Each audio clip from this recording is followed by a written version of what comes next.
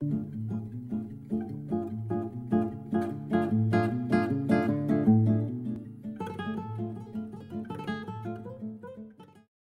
in, another 5 minutes with Sean, maybe 10.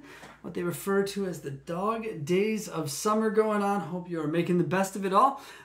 So today is an old bit on the show. It's called In Today's World Why. For any of you who have seen it, it's basically where I just go to bitch about a few things that are going on recently around me that are not just, it's got to happen more than once, all right? So let's first start with the idea of conversion in marketing and automotive marketing specifically. I know there's a big discussion about what's true conversion, what's not. How do we standardize it? What's the next best way to do this? What's a change with GA4? I'm going to simplify it for you. It's never changed because as dealers, there is an accepted level of information that they have, which is a conversion, which is a lead of any sort or a phone call. That's an opportunity to them. That is a conversion. So we call that a primary conversion. That's what we've called it for north of a decade now. And then after that, our secondary conversions, your VDP views, you get into Google visits, store visits, stuff like that. Like these are not true conversions to the sense at which dealers care to take them as such with their spend or justify their spend. So I don't understand why we're so interested in trying to change something that no one's asked be changed. It's already been standardized. Anyone who is looking at data should know that the primary conversion is a lead. Phone call, email, chat, DR. That's it. I simplified it all for you so no one has to worry about writing white papers or going on and changing the world.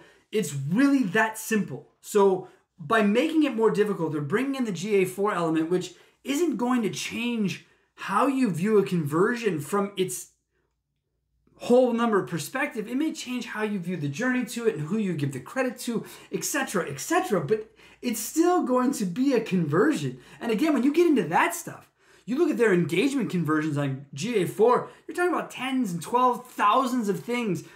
No one is going to be able to wrap their mind around that making a bit of difference when the data is that gigantic in their face like that. 25,000 conversions. Oh, it sounds so great. Yeah, right. Every time someone scrolled somewhere, it was a conversion. Give me a break.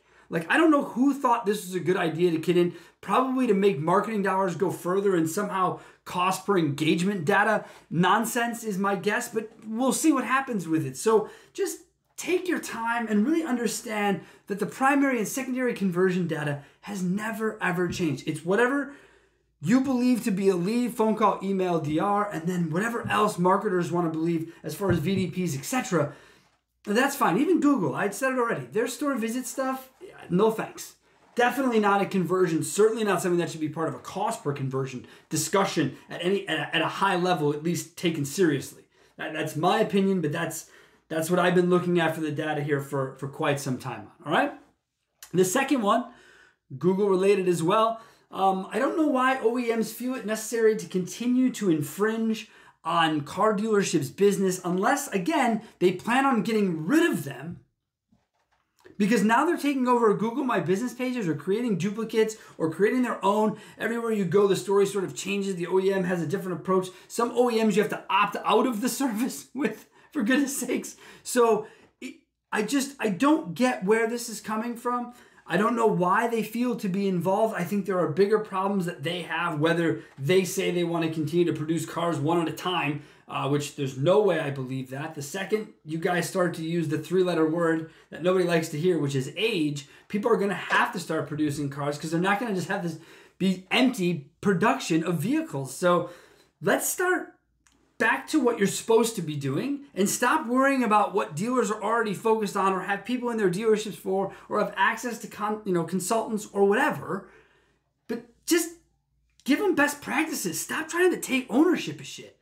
I don't understand the need to be that far involved in something you know even less about than what your job is. Lastly is more about having the automated message is really the last in today's world why for me, because I don't understand why we're still using it as much as we are. Because if you're not going to use it with intent and just use it as a blast machine, stop using it. So I'll give you 2 examples of automated messages.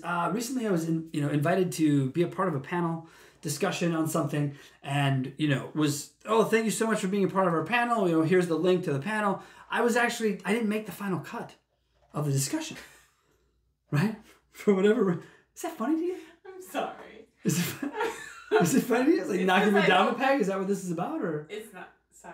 All right, you're the best. I mean, she's laughing probably because of the way that I say it, but it was because you sent it to your partner, and your partner. Yeah, well, I sent it to him. You set him up. I did. I set him up, and I said, "Hey, dude, take a look at this link, and just review the information. And this is the place that I was supposed to be a part of, and we sent all the stuff to, and blah blah." And he comes back, and he's like, "Dude, I don't understand. I even did a name search of this fucking thing, and you're not in there. There's no part of you that's in this episode." And I was just like, "Oh, okay, well, then it makes 2 of us, type thing." So we had fun with it. But there was an automated message thanking me for being a part of it. Oh my God, people love it. And this didn't happen thing, right? So, and it was automated. And you could tell it was automated. Everyone knows it's automated. That's the other thing. Everyone knows when shit's automated or done by AI and robots, okay? Because robots don't and people So that's the basic way I can tell it to you. So even if you're angry or you're excited or whatever the case is, if someone on the other phone is a human, they will get an instead of a silence and tell you to hit 1 or 2. So, but anyways, automation number 2. Anyone who watches the show knows recently that my prize Subaru was damaged during a routine oil change. That cost us its longest oil change of its life. It was like 8 or 9 days, whatever it was, 7 days, don't know, don't care, it felt like forever. And I get a text afterwards, which, by the way, when I picked the car up, I was greeted by no one. There was no one even around. I had to go get my own keys from the cashier, that whole thing, and it was sort of a little bit unprofessional for what the situation was. But then I get an automated text, which, by the way, specifically on the automation of text messages, all right? This other one was an email DM type thing, this other one I referenced. But the specific text message, I still hold my text message inbox pretty holy because I use it a lot for communication with people because it's just easier that way. So it's something I try to keep as clean and buttoned up as possible. And when I get a bunch of automated bullshit in it, it makes doing that harder. And this automated text came in saying, "Mr. Welsh, God, we're so glad we got to serve you. We hope you were thrilled with our service. Please call us again. We can't wait to help you."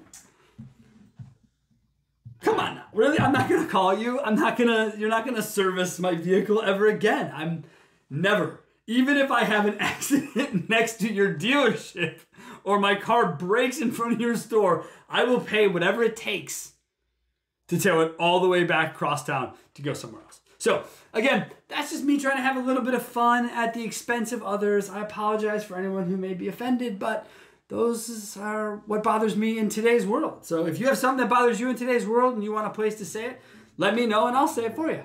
Thanks a lot. Have yourselves a great week.